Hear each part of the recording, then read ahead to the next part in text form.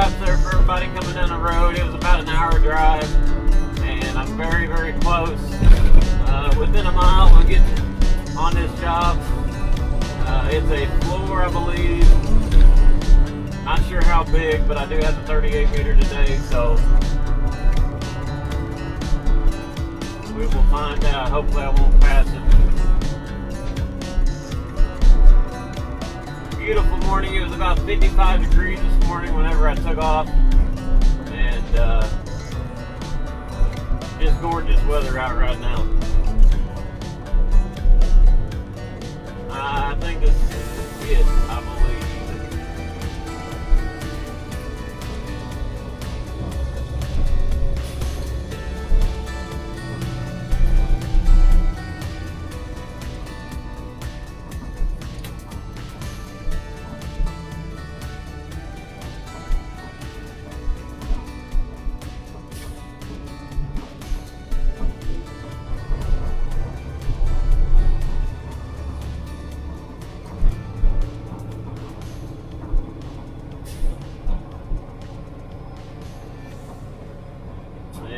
This looks like it, probably.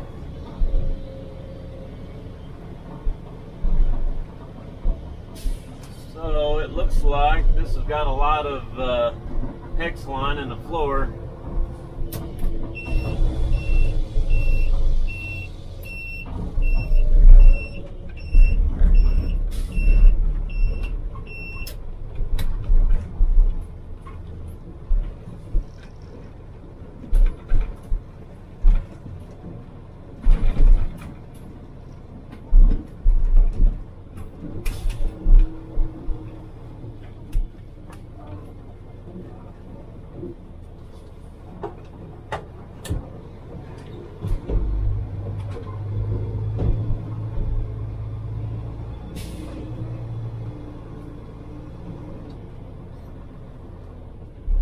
Yeah, that thing's loaded with PEX.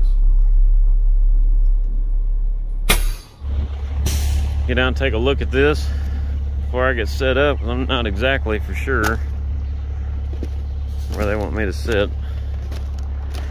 This thing's loaded with PEX. Very nicely done though. So that's not quite formed up over there. So I'm assuming we will be pouring this side.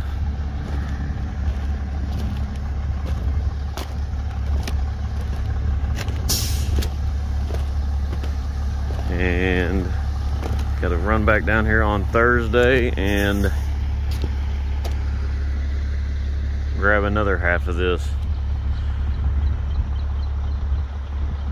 One of the crews I'm pouring for is the Freeman boys. Really good guys to pour with. Haven't been around them for a long time, haven't seen them for a long time, and it's good to know they're still out and about.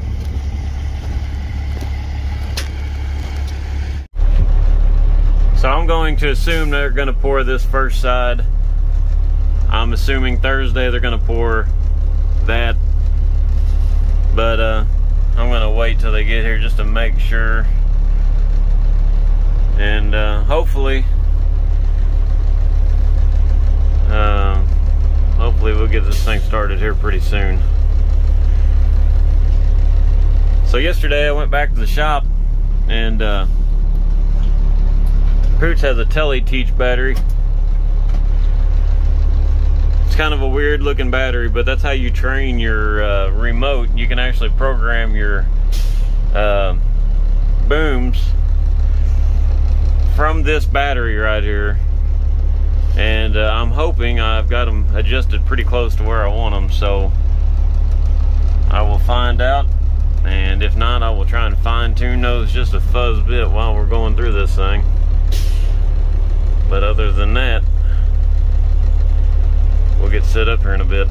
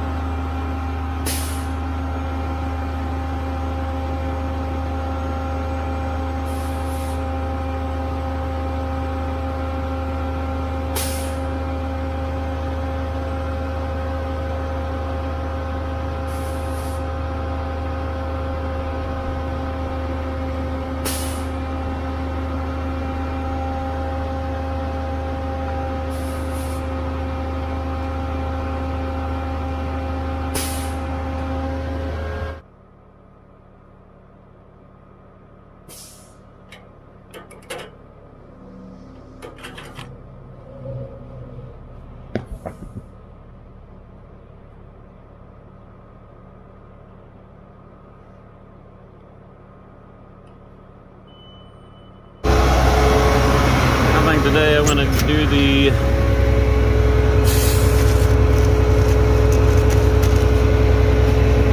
Prime Tech today, I believe. So.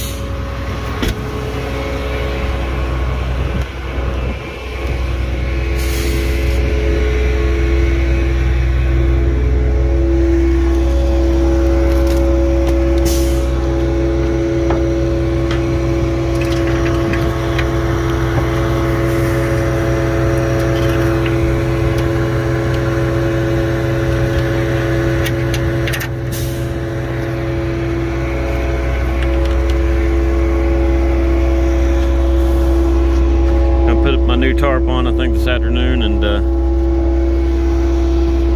I'll have my new tarp on there so I don't get the truck dirty.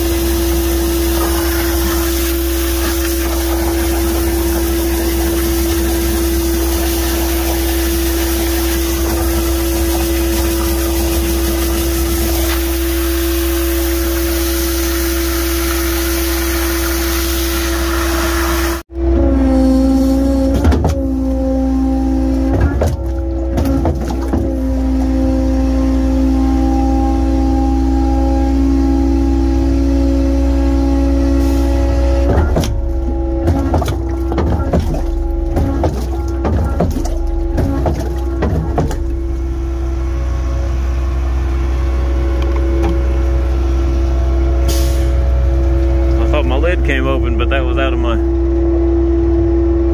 water box there. A lot of times when we get going, there's a lot of water comes out underneath these trucks, and what that is, we got to keep these cylinders full, and so a lot of that is water that just runs over the top there. So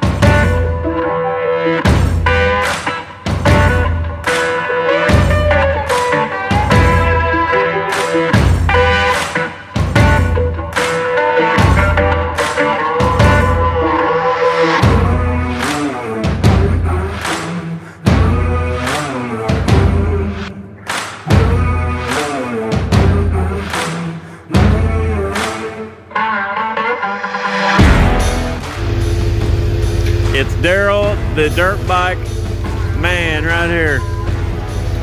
What are we pouring, Daryl? Containment area, farm chemical. Going down pretty good.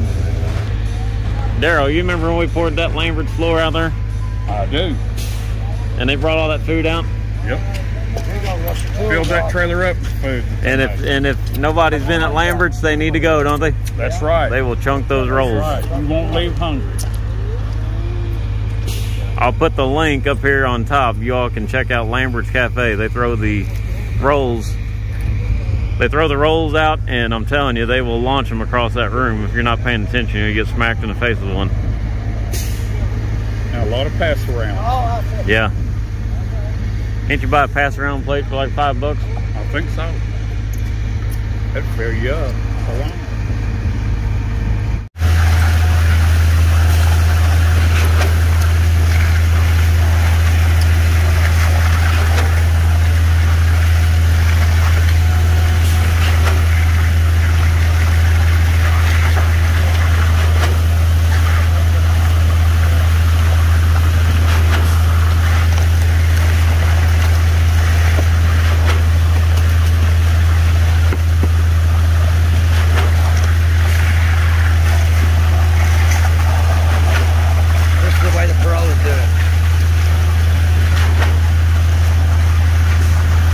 Pecks on the ground, that's for sure. Yeah.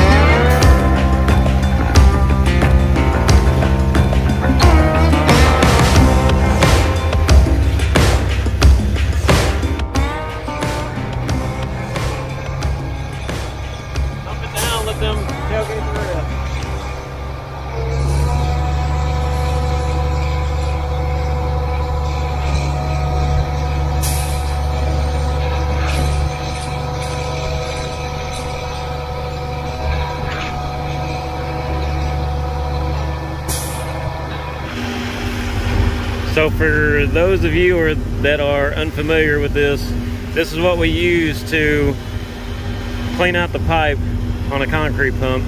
And I put a little water on that. There's several different other ways to clean them out.